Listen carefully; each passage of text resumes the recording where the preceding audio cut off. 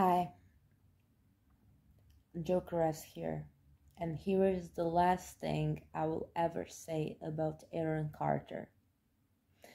As I already said, I hope he found the calm in his chaos, but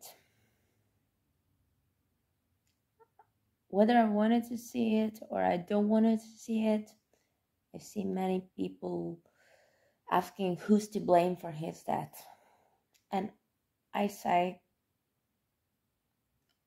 only one or two people: his mother and his father, his family, because we all know it's not a rumor, it's an official fact.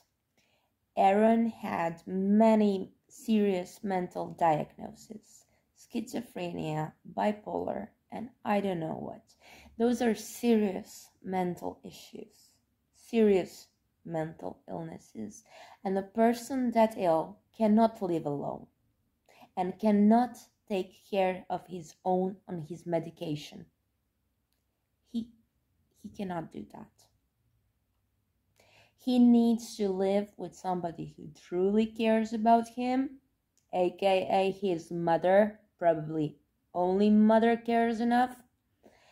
And that person, his mother, should give him his pills on time, take care if he's taking his pills or not, and have him under control.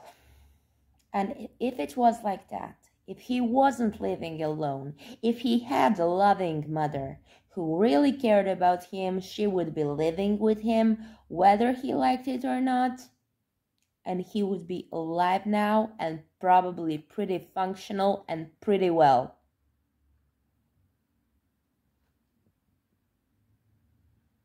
And I will never apologize for saying what I just said, because this is a fucking fact.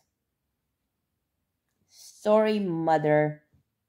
It's your fault and nobody else's. Bye.